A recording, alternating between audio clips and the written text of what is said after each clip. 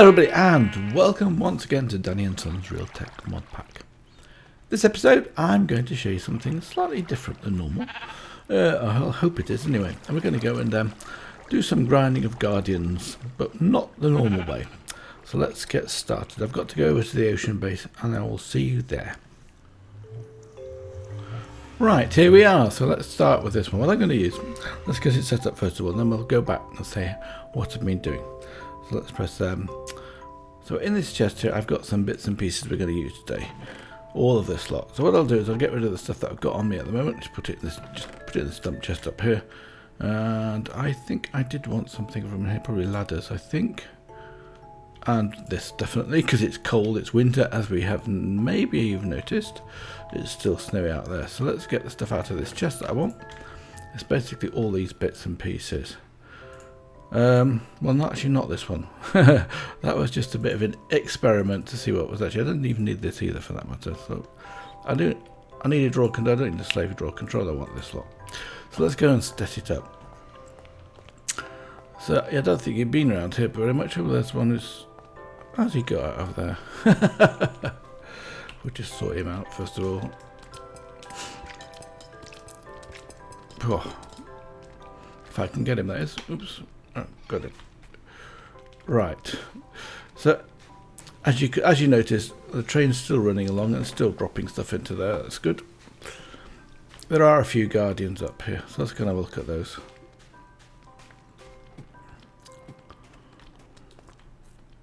As you see, they are. They're spawning inside this chamber here, which I've created. It's actually two chambers, because I was doing a little experiment. So let's first of all set up the grinding part of these. So we're going to use bees. Strangely enough, we're going to use bees. How about that? So I've got the stuff prepared that I want. So let's get a wooden storage crate here, which I'm going to put on top of this hopper here. And that will actually take all the items out of here. So put any item in there, it'll get taken and put out. So we can put this in there. It'll disappear away and it'll end up in the pipe, which we'll come and do next. So beside this, I always put the hive, or the apiary in this case, like that. And then we need to extract the items out of the apiary, so we'll use the extracting conveyor belt. I use the covered one. Then we've got no chance of things getting out past it, so like that. And then we want to have a item router here at the end. Get it in my hand, that is. And then we just feed the items back into here. Now what you don't have, dropping conveyor belt, you can't cover these. That's interesting. I didn't know that. Try again. Shift this time. And again. And then we can just do the next. Wrong one. Picked up the wrong one. Pickaxe, yes. Like that.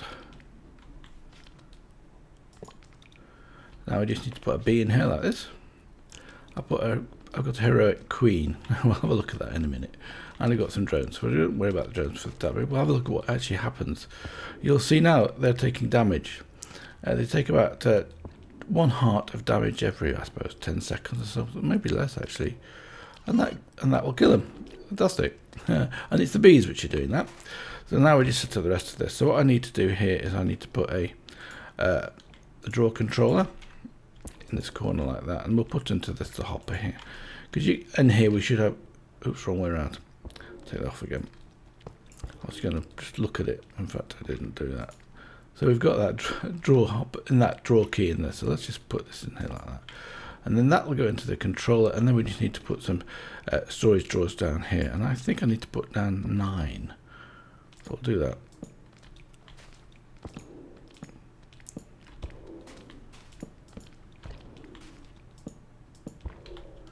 And then we want an extracting conveyor belt out of here. In fact, it's probably, that's why I got the other one, isn't it? Yes. And then we've got in here, we put a chest, doesn't matter what. So basically it's the same principle as I did last time. So what we'll do is we'll remove this out of here. I would like them to go in the order that I want them to go in. So let's just get rid of these. Oh, actually that'll do. So we've got fish, prismarine shards, and we then start to get these things out. So let's just lock up these 3. I've got to lock up these so I don't take anything out of it by accident. So anything with something in will let it lock up like that. And the last one we don't lock up, so everything else goes into this chest. And there will be other things that come out of here. Obviously we get these, and what I'm going to do with these is I'm going to put on these avoid upgrade, because I don't really want any more plasters or bandages or whatever. But I'm not sure where the next one's going to come in. We'll just do it like that, I think. And then we'll quantify these, of course. That's always a good idea. Put the quantifier key on here. Now in pack we've got something that allows me to access the hopper, where normally you can't, from a hopper you can't get past it. And this one we can actually access the storage door. So we right click that and then we see how much we've got in here already. 7 prismarine shards. Okay, that's pretty good. Is that it? No, not quite. I need to go and put a lid on this. So all this is here. I've got a builder's wand with me, so that'll help. We'll just climb up these ladders. Now I've used Tinker's glass on here. Now you can put ladders on Tinker's glass. You can't normally do, but in this one you can. So I do need 2 buckets, and I haven't got the buckets with me. I have to go down and get those again.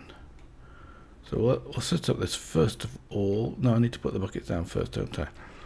Right, I'll go and get those and come back in a second. Right, I've got the buckets. As I was getting the buckets and more guardian spawn, we want to go up to Y63, so I've got to get 3 more levels on this. So let's start. I'll show you what I've been doing to do that. It's fairly straightforward actually. I'll break some of this ice here because we don't need the ice. It doesn't do any harm, but we don't need it for this case. So we'll take a bucket, because we need the buckets, and we'll fill up this. So basically all I'm doing is filling up the 2 corners here like that, picking up the middle one, and then we can then fill in the rest of it. And I think you just need about 4. If I'm not mistaken, no, we need 5 buckets to do this particular bit. Like that. I think that makes it... Nope, 1 more. I probably did one in the wrong place. There we go. So now it's covered over and ready, and it starts to freeze it with ice because it's winter time. I think that's just hilarious. So we can do the one over here as well. So if I can do it better this time. I think here, and then 1 more over here, and the last one on this corner, and then that finishes it off. And then we got another layer. Now obviously you've got snow on top of this, and I don't know whether the builder's one is going to let me do it. It looks like it might do. No, not the right type of block. So I've got to get rid of all this snow. And I can use the builder's one for doing that. So you can then press on that, then it's actually done most of those, which is good. And we walk around here. I should have made some slime boots, shouldn't I, from Tinker's Construct, because it's, if I fall off here, I'll probably die. Because I do have with me my, nope, my glider is elsewhere.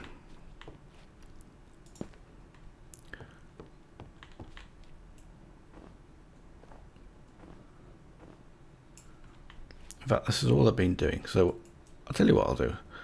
I'll finish this off now with and come back when it's at level 63. So we've got 2 more levels to go. I'll see you in a few minutes.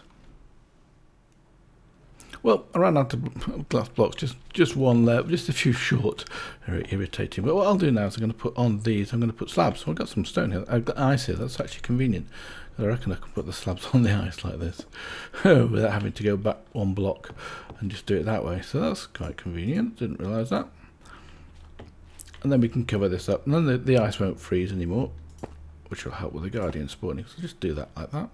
On this side, well, I suppose I can do the same thing, can't I, for the time being, until I go back to base and make some more Tinker's glass. Now Tinker's glass, as I said already, it's actually quite a useful glass. Other than the fact it's clear and you can see through it perfectly, it doesn't. You can break it with a pickaxe, and you can put ladders on it, which you can't do with normal glass.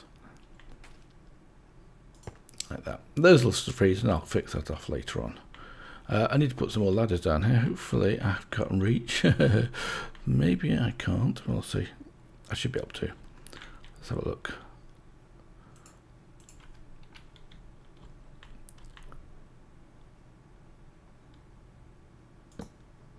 Can I get that one? The bottom one? Yes, I can. Good. So I can safely go down here. It's always tricky going down ladders first of all, so you just go forwards and then backwards like that. Make sure you land on it. So that's most of the construction done, but underneath here I was debating about something. Let's go down here. What I've got here is soul sand. In fact, I don't need soul sand here, but I don't have anything to break it with. I can break it with a hand anyway. What I can do here, as I can put signs. The signs up here will prevent the water dropping down. That's fairly well known. Soul sand, I was used to testing with soul sand, and I also tested with magna blocks here to see whether or not it has any special properties. I know in 1.13 they do have some special properties. Oops, that was a bit strange. And I need to fill in this hole so that the guardians don't fall out. That's why I was a bit surprised last time. Where did they disappear to? I broke them, didn't I?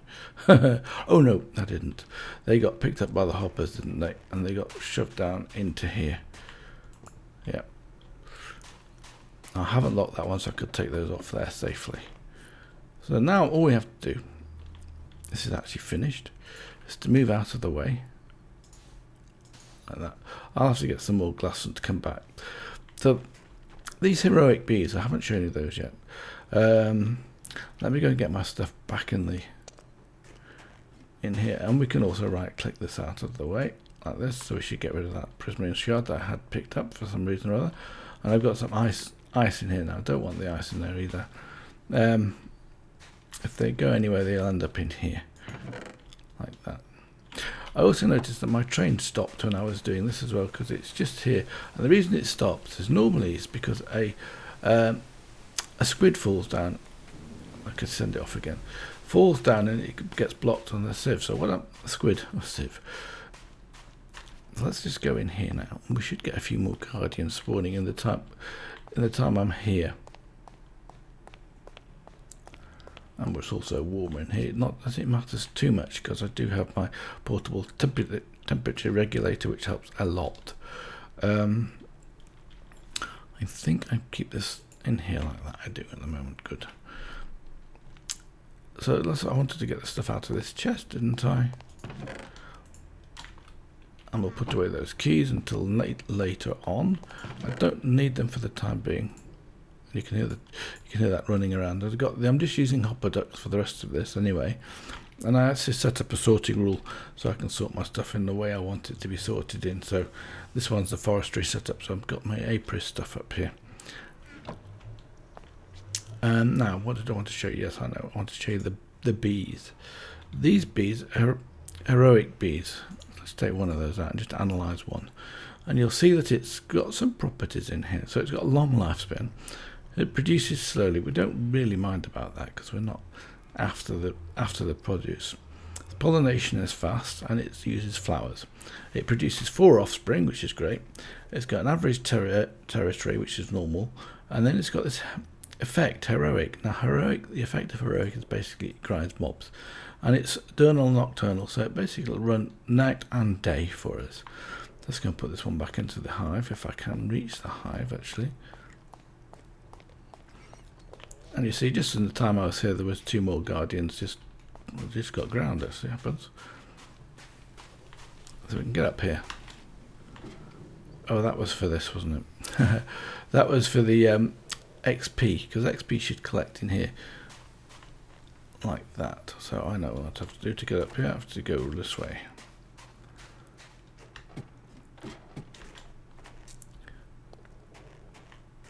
And then we can just jump across here, I think, like that. And we can put into the hive this one. We've got another drones in here, which is 50, and I've got this one I can put in here, and that'll actually remove that'll been used next time, and then the next ones will go round. Any excess ones will end up in here, and then of course come back down to into here. So let's go back. Can't do that. What I've been using the prismarine for is actually to extend this bit. So all this has been made from the bee generated prismarine. And we've got 13 of those now. Still, we've got 2 of these plasters again. So it goes on. And I think, well, there's one thing I didn't show you. so far is this draw button key. It literally is just a button. I'm not quite sure if it's got any special uses, but it's just a button with a key on it, and it's a bit bigger than a Minecraft button, and I think that's about it for that. Let's go and have a look outside again, because it's been a while, and I've finished off the tank, and I've also put these down, and then as you can see, what we're actually getting are this type of loot. Of course, I'm getting ink sacks. And all these, and I'm getting cones, and in here we'll end up with some bees, heroic bees, which is great. And just leave it for a while.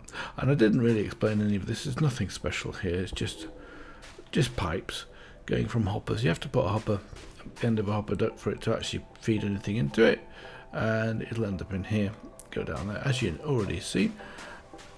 Let's have a look at this. I've finished off the glass, but of course it's not been spring yet, so the ice in here has not melted yet, but there is a squid, and he will probably get killed by or drowned by a guardian. A guardian probably spawn in there, and that will sort him out.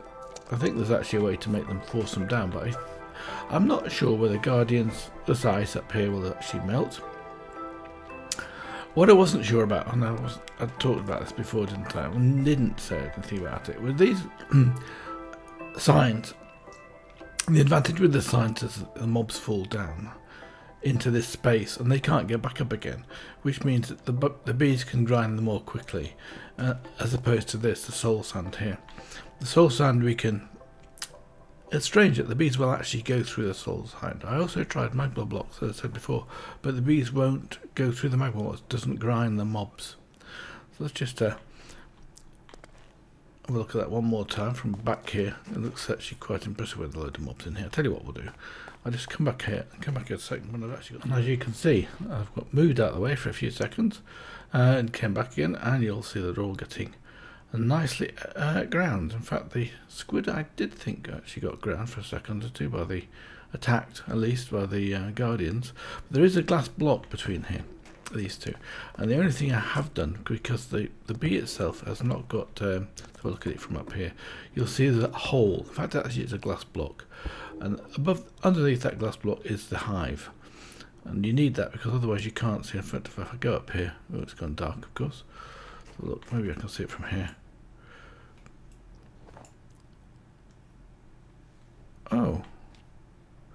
Oh yes, of course it is the hive. You can't see it because they've got a dropping hopper on top of it. It needs that so that the bees can actually see where I am standing now. I can actually see daylight, and that works even with that thing flying around. The squid just dying. I get actually getting quite a lot of produce from here, even though I'm not here very often. As you can see, not so much, but I haven't done anything smart with things like mob grinding utilities in this one. I thought I've done a lot of that before, so we'll see how it goes on. With the looting one, it probably would make a difference. So that is it for this episode. What I have done over Christmas and New Year is to get the Merry and the Tipsy Bee, which we can have a look at next time.